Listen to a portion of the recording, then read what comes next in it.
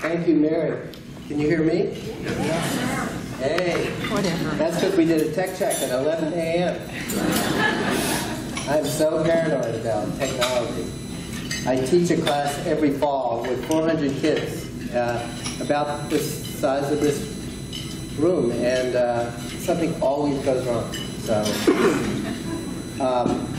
I'm thrilled to be here and to get to talk to this incredible group of people, especially because I feel like you all are on the front line of one of the most important conversations that's ever taken place in the United States, which is really about the future of this great set of institutions of higher education that we've built, and how we can make them the true front door to the middle class that they have always been before. And we're falling behind, and we've got to catch up. So when I look at the institutions that are represented here today, I got so excited because I really feel like you all are the ones who are going to make it happen. Schools that take 500 or 1,000 or 600 students a year are important, but not the same way as students, as the publics that are taking tens of thousands of students, and the privates that are reaching out to underserved groups in our population. So it's a real thrill to be here, and I also want to tip my hat to Tulane. They've been doing great work for a long time, and the honor that they received is very, very, very well deserved. So, and the clicker works. That's great. Wonderful. So, you know, starting off, just a word to remind us all that the institution of the university is one of the most enduring institutions in our world. That, interestingly, of the 85 institutions that existed in 1550 and still exist, British Parliament, Roman Catholic Church, of the 85, 70 are universities. 70 of the 85. So if you're talking about, in the parlance of venture capital, runway, how long is the runway? How enduring? The runway is long. These institutions must be doing something right because they've been around a long time, and the odds are they're going to be around a long time. So if you're going to take a bet right now, what would, in 100 years, let's say 100 years, is it more likely that, pick a school, University of West Virginia. Paula, right there. What's more likely, University of West Virginia exists or Google exists in 100 years? I bet on West Virginia. So these institutions are important. They're difficult. They're hard to change. We're going to talk about all that. But I wanted to start by reminding us all that they're enduring. And there's a long runway. And they're worth investing in because they're going to be here. I would just put a period right there. They're going to be here. Okay. So having said that, we've probably never been more under siege than we are now. And interestingly, what the press writes about are probably not the big issues that we're faced with. I mean, is it worth it? Hell yeah, it's worth it. By any measure, a college degree is worth it. It's somewhere between 50 and 100% increase in earning power. It's not even close. And yet, I mean, it's talked a lot about, a lot in the press and written about, but there's no question that it's worth it if you go to a good school and if you finish, which is a really big deal. It's not worth it to go and not finish. In fact, you're worse off if you go and don't finish. But you're maybe worse off if you're going to some for-profit school that's really not particularly effective. And I think we're seeing the marketplace now work and the for-profit sector shrink because they haven't delivered. But it's definitely worth it. The whole thing, the other big issue is student debt, and as we all know, it's probably a little overblown as well. The average student debt is around $14,000, that about 70% of the student debt is under $25,000. And yes, there are problems with student debt, and there are individuals that have way too much. Most of that came from the for-profit sector. So student debt is an issue, but it's probably not the fundamental issue. And tuition increases get written about a lot, but the reality is that 70% of the schools in the United States, the yield on tuition is down over the last 5 years, even though you read about tuition going up because of all the discounting and all the other issues surrounding tuition. But I will say, I think we all know the days of unfettered tuition increases are over. I mean, that little trick is about done, and it's a little bit like heroin that you have to wean yourself from, but I think we're all going to have to wean ourselves from continuing to increase tuition. The public backlash is such that that's probably not sustainable. Okay. Those aren't the big problems. Now I want to talk to you about what I think are the big problems. And of course, as entrepreneurs, we always look at those problems as opportunities. So it's demographics, arithmetic, and technology. Demographics, arithmetic, and technology. So the demographics, this is a great chart. It's all over the place now. I think the Gates Foundation published it most recently, and it's very eye-opening in terms of what it's a bit of an eye chart, which I apologize for. But I mean, some of the things that are just astonishing are the fact that fully a third of all college students are over 30, that you'll see racially we're still not doing very well, but 26% have children, like 80% are have financial aid of some sort. The bottom line is the demographics of college students today are not the old days of, upper middle class white kid that's often people think of when they think of college. And the fact is, it's going to change even more so. When you look at the workforce and where we'll be even by 2020, California and Texas will be majority non-white in 2020. It's shifting to the west and the southwest in terms of just trends, where the people are. So the bottom line is that we are going to have a big challenge to match our skills and our institutions with the demographic that's coming along. It's not that there are too many colleges, because frankly we're falling behind in terms of college education. We're 20th in the world, which is scandalous, just in terms of a percent of our population with college education. But we are seeing these huge demographic shifts, and schools are going to have to adjust to those shifts. And also, we'll have an opportunity to change and for the better as a result of the shifts. Okay, arithmetic is pretty grim. Between a third and a half of all college higher education institutions have an unsustainable business model. Between a third and a half. It's probably a half. And it might be higher than a half because college leaders don't like to talk about it. But there a recent study of the chief financial officers of colleges and universities, it's like 70% think will soon face a major financial crisis. So the CFOs, who admittedly are paid to provide bad news, they're supposed to be conservative, but are probably a little more realistic than leaders who don't really want to tell alumni or boards how serious the problem really is.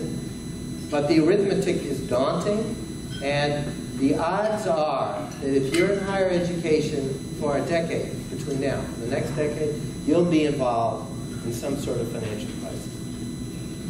It's not all bad, and I'll get to that. Because again, crisis is what often creates change, and often change for the better. And the third technology, the third big problem that I think we're all faced with is technology and how to use it. So, you know, the MOOCs came along and went, but nevertheless taught us all a big message. Holden and I taught a MOOC, and we had 40,000 students from all over the world, and we were just awestruck. There were like 800 forums.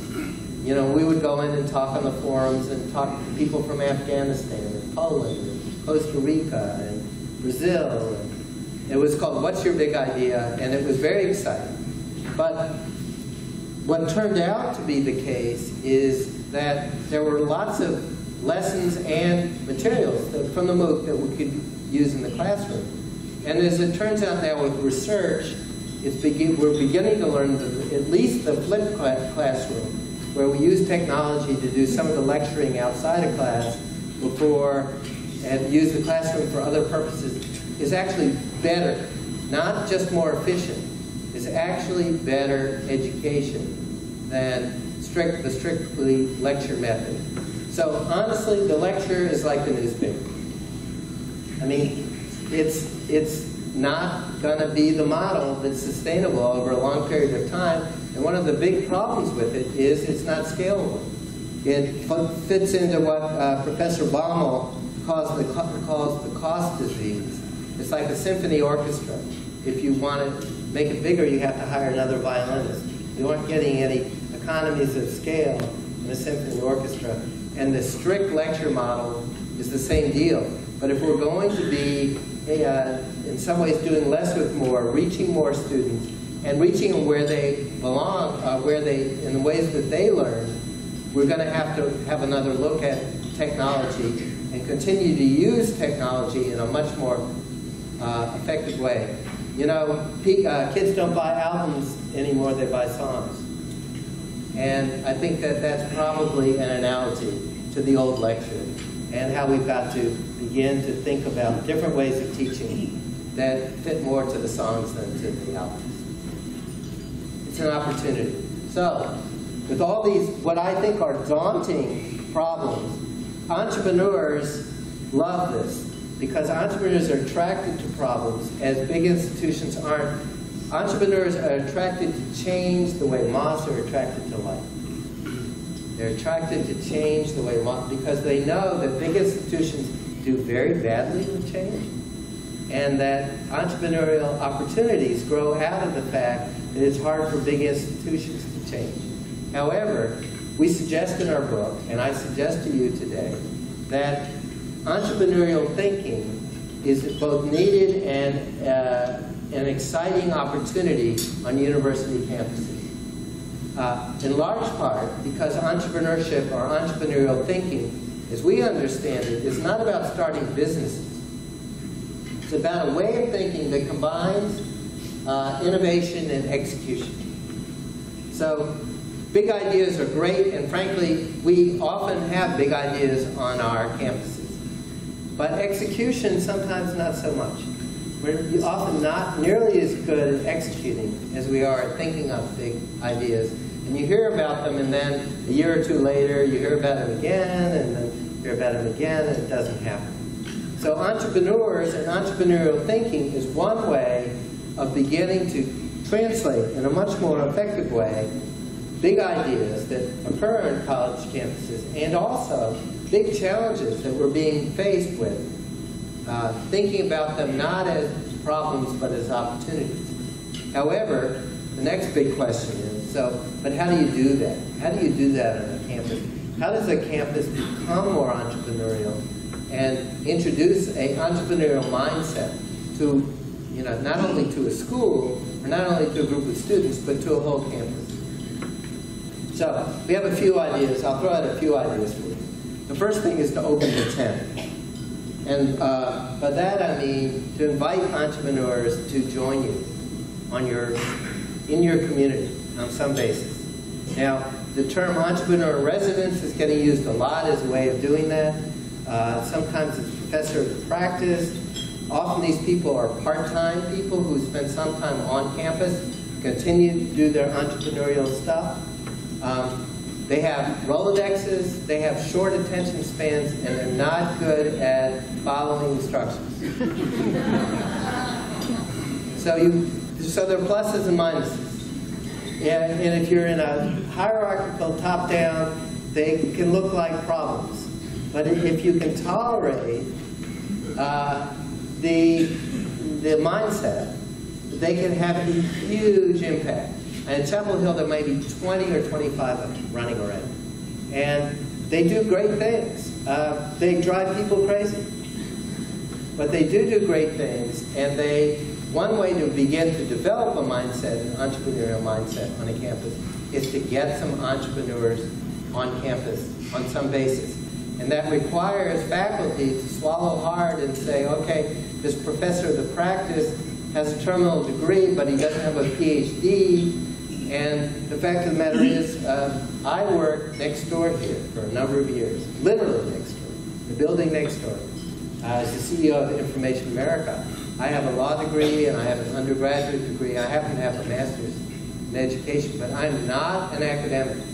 And Chapel Hill was kind enough to welcome me back, and my partnership with Holden Thorpe and then many other people joining us, I think has been able to impact the culture. But getting entrepreneurs running around the campus is an important. The second thing that's important, in fact critical, is to broaden the definition of what we're talking about. Because typically, your faculty colleagues will say, what you're talking about is getting a bunch of white males to come to campus and run this place like a business, and we're not interested.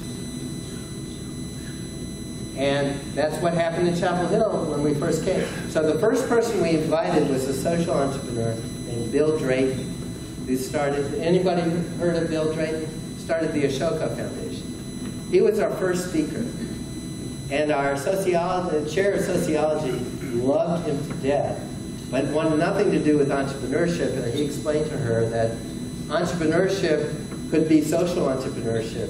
And there are lots of different ways to define it, but it's critical, if you're going to get any kind of movement on your campus, to broaden the definition. And the best way to do it is to bring in an artistic entrepreneur, or a social entrepreneur, or here's a picture of Muhammad Yunus, who we had on campus, who invented micro-lending. There's so many different angles here, but you can't make this about business, or you'll be stuck in the business system, and you will not change the culture of your campus. The third thing, I can't say enough about this, is to develop a strategy, and it's almost impossible to have a strategy in academia because no one wants to make the hard choices. Because strategy is not so much what to do, but what not to do. And no one wants to not do something. And no one wants to have a winner and a loser. I.e., if we do this, then we can't do that, and the chair of that department is going to be very upset. We're a community, we're based on consensus, and as one faculty member said to me, consensus is the enemy of strategy. You can't make everybody happy. So the reality is, you can do a strategy deal, but it's going to be like everybody else's strategy, and it's not really going to make a difference unless there's either a crisis.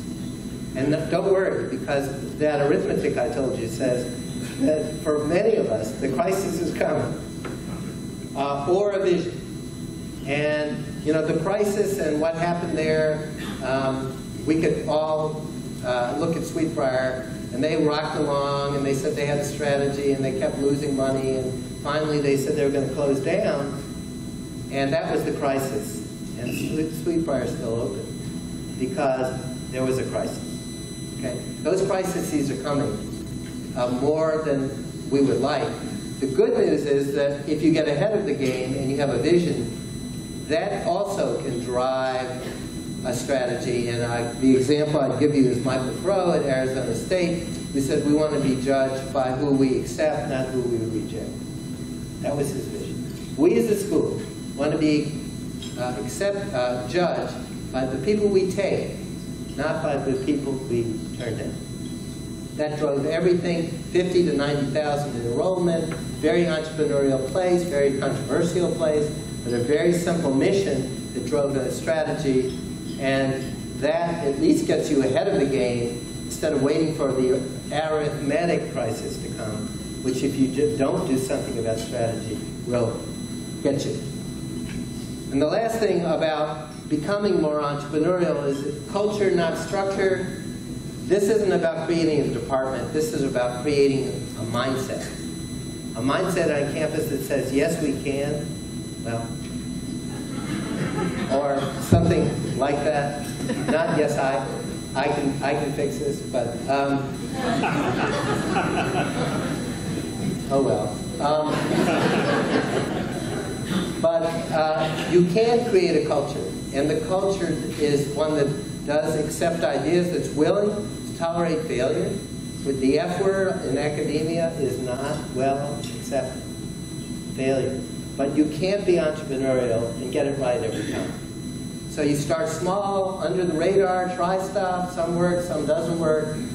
And the key is that you've got to have support from the top, whether it's Gordon Gee at West Virginia, my colleague Holden at Thorpe at UNC, who was an entrepreneur, created a culture that allowed people to try stuff and fail. That's the key, and that's what's really, really important. However, and this is the yes but. You know, we wrote this book, and it's been around 6 or 7 years, and it does say we need to be more entrepreneurial. But people said, this is great, we love your book, we agree with you, universities need to be run more like businesses. And we said, huh? We didn't say that. We didn't write about that. That's not what we think. We think universities need to think more entrepreneurially, but we cannot throw out the baby with the bathwater. Universities are special.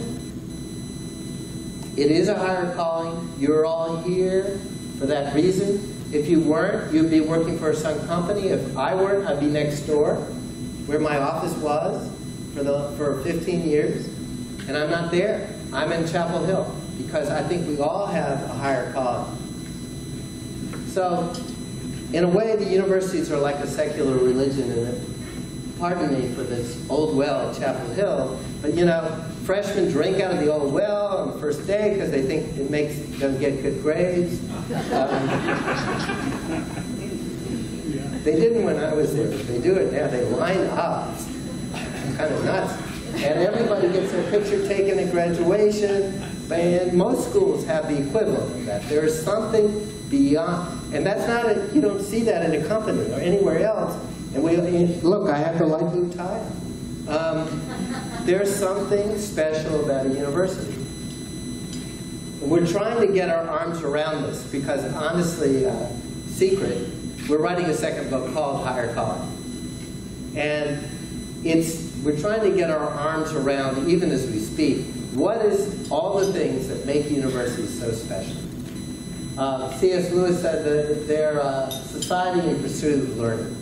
There are some sort of community. Okay, we are a community of some sort, not just a factory and not a corporation. So the first point I want to make in relation to that is the universities are not a business.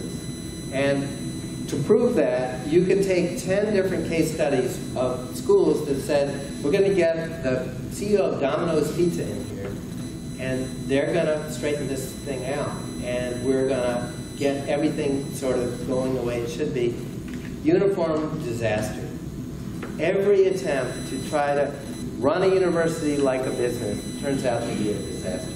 So you can be entrepreneurial, but you can't, this is not a business. This is not a business.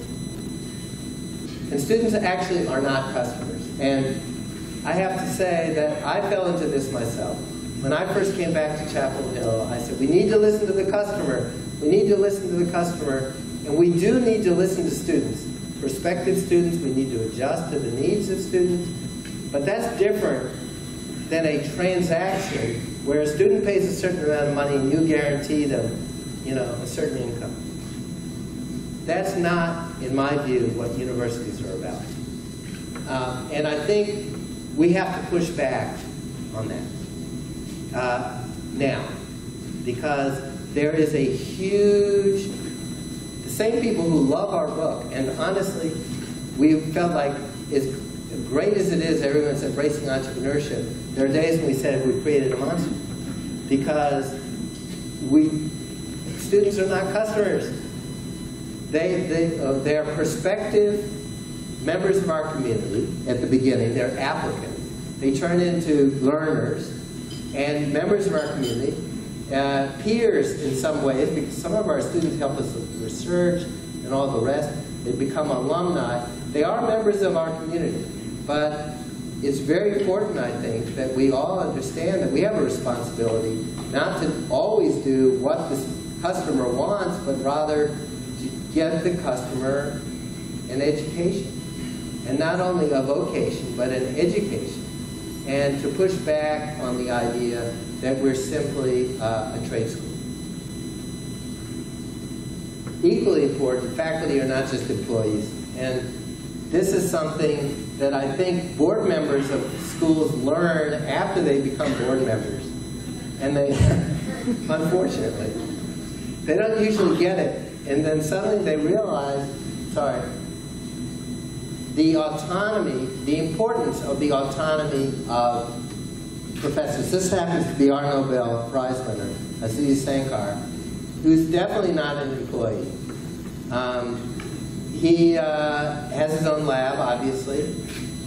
No one tells him what to teach. No one tells him what grade to give. And we all sit in front of our computer and give a grade, which is arguably one of the most important things that happens on a college campus. And no board of trustees or supervisor or anybody else is between you and that act. So it's very important to not lose that as well, that that the faculty are the keepers of the soul of the university, in our view, that they create the norms of the community. There are a lot of issues about part-time faculty and non-tenured track and all the rest, and some of the people that get hired may be more like employees, but the core faculty of a university, if it really is a university, is the faculty, and they get up and walk out, and they don't have to come back. They can go somewhere else. And we need to understand that that is a complex relationship, and in fact, much more like a partnership than an employer-employee relationship. And it's another thing that we're going to have to push back on now, because a lot of people don't get it. And the last thing I want to say about all of this right now, and again, this is in process, we're literally working our way through these issues, even as we speak, is that, it's not just about how much money you make. And the idea that a school should be ranked based on the earnings of their alumni is, I think, unfortunate. Now, I think alumni, we should prepare people to get jobs. And we should probably do better. I mean, I think we as faculty have to meet people halfway here. And that means we probably have to be a little more either better ourselves or have partnerships with others, especially that first job. I think we probably do in general better preparing people for their last job than for their first job. Some big decisions where history maybe is important in English, and you have to write a speech and you have to talk fluently, but sometimes getting that first job is tough, and I think we're not equipped personally to help students necessarily with the skills for that first job. And I think we've got to be clear-eyed about the fact that the public and parents and students themselves want skills that will help them get that first job. And if we can help them with that, then the rest of the education, I think, will help them propel them beyond that. So those are some thoughts that I would encourage as part of the discussion of the book tomorrow, because those are the sort of postscript on engines of innovation, which is, yes, entrepreneurial thinking is important, but yes, universities as they exist are important, and we need to sustain the values. And the reason we do, and this is what I want to leave you with, and then leave some time for questions, is that I believe that you all and the institutions that you represent are the engines of, are chief engines of social mobility in this country right now. And we have never been in a situation where that is more important than it is right now. That social mobility has stalled, inequality has increased. Almost everyone, no matter where on the political spectrum, has now embraced the fact that we've got to do better. And yet, when you start thinking about how are we going to do better, a college education is still the single biggest ticket to social mobility. We're not particularly well positioned right now to assume that responsibility. We're going to have to change. And entrepreneurial thinking will be in the forefront in getting us to start thinking better about our higher calling.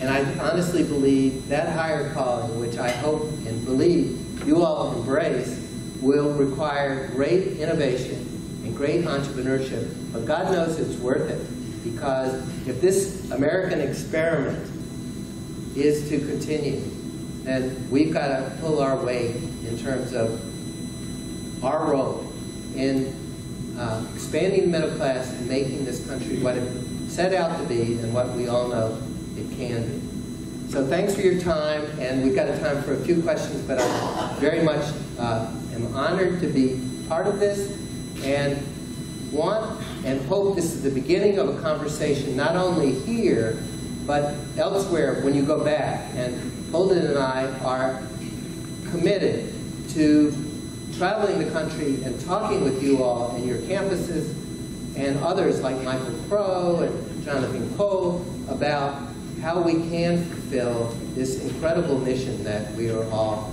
embarked upon. So thank you.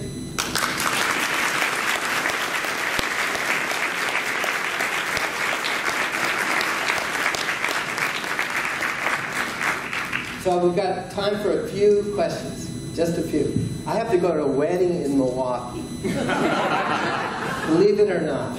Anyone from Milwaukee? We're going to Milwaukee. The wedding is, we're supposed to be there tonight, and so I would love to be here for a long time to talk to all of you, which I can't do. But it's for a good reason. But we have time for a couple of questions. Are there? Yes? So I'm sure you're familiar with Blake Christensen. I am. Innovation. Yeah. So you're talking about this experiment at the university. Clearly, you probably thought about how you, at some point, do that diffusion of innovation. What are your thoughts about continuing the experiment and getting it more widespread? So I think the key is to what is come to be known as the minimally viable product, MVP. Is to try stuff, and here's the tough part, try stuff under the radar. And the problem is, if you come up with a good idea, your president wants to go tell the whole world about it before it's even ready, before it's even half-baked.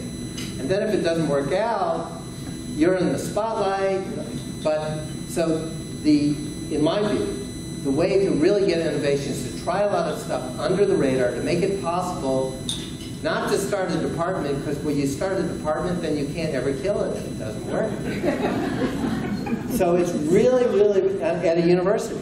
So it's really important to have ability to try things out provisionally.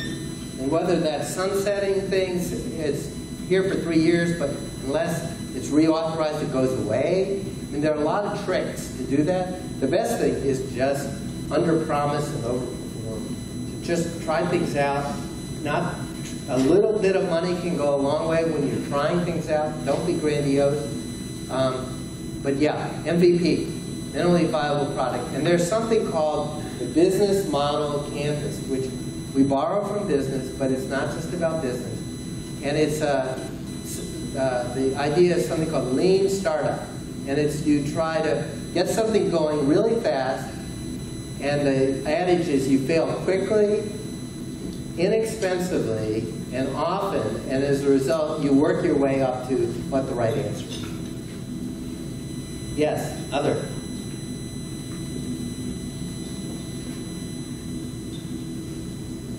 Yes?